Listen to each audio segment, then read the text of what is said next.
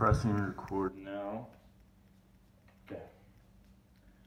Who in here was upset by not being able to attend any sporting events in 2020 because of COVID?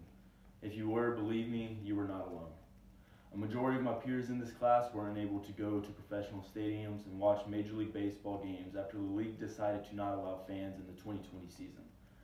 I am one of the many people in the U.S. that was not a fan of the league's decision, which is why I chose to study how much it truly affected the sports community. In this speech, I will be persuading my audience, y'all, why it was a bad decision for Major League Baseball to not allow fans in 2020. People were not allowed in Major League Baseball stadiums. Not being allowed in stadiums because of a virus was excessive and unnecessary in my opinion. Fans should have most definitely been allowed. It was not fair to the players nor the fans that were responsible enough to stay home if they were sick. People should have known just to stay home if they had to. Just like years in the past, if someone had the flu or a cold, they would not go out in public in the sense that they just did not feel good, which would have been the same case if you felt you were exposed.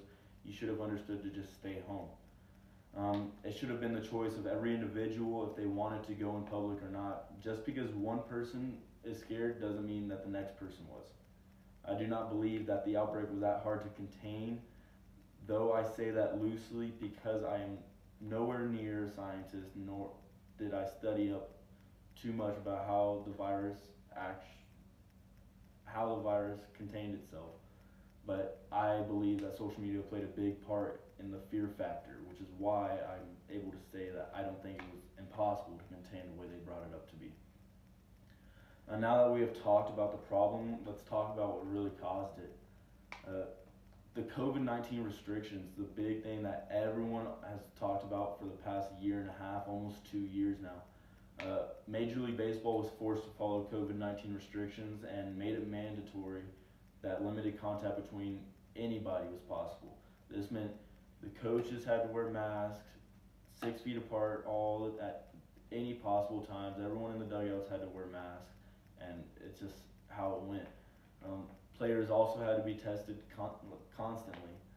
In fear of players being sick, fans were not allowed. For whatever reason, Major League Baseball felt that the fan interaction was way too much for the players, and they wanted to protect their players, which I do not see how that truly works. If you want to set in a restriction, the best thing to do is tell players there is no fan interaction allowed at all. Meaning you couldn't go up to little Johnny up in the front row and give him a big hug and give him your jersey. That's just something that we would have had to lay back on, but the fans would have still been allowed to come watch the game.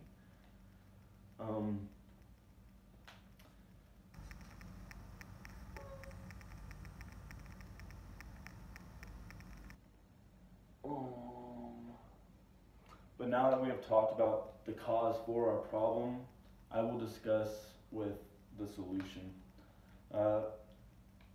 The solution to the COVID-19 restrictions and the fans not being allowed in stadiums would have been to allow fans until it was proven to have been a problem or not.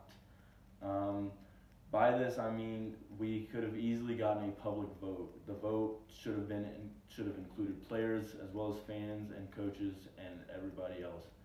If a majority of players did not want fans because of the fear factor, then no fans should have been allowed. Done deal. That's it. There's no point for another poll of anything else. However, if a majority of the fans said no to the vote, then the fans should not have been allowed, and vice versa. Major League Baseball should have definitely continued business as usual until the loss of players from the COVID-19 disease became more prominent. Being scared of an unknown factor is, in my opinion, very ignorant. It's like you're trying to tell yourself you cannot leave, and if you've ever seen the movie Bubble Boy, you would understand, because you don't really know what you're missing out on because you're scared to get out there and understand it. And the loss of revenue as well speaks for itself. The Atlanta Braves brought in the most home game revenue in 2019, right around $5.6 million on average per game. $2.2 million of this was in ticket sales alone. Another $2 million of it is from endorsements throughout the stadium where someone would buy their family snacks or something like that. Because there were no fans allowed, that's $4 million that you're already missing out on home games. Yes, it was a shortened season because of the coronavirus, but if we take the 82 game season that was played, divide that by 2, that's 41 home games, and you multiply that by $4 million, you're looking right around 150,000 plus, or $150 million, a little bit more that you have lost in revenue. In conclusion, it was not a good idea for Major League Baseball to not allow fans in 2020. And knowing how everything else was affecting the world, we definitely should have understood a little bit more about what was going on. So with that, I leave everybody with what do they feel should have happened for the 2020 season for Major League Baseball. Thank you.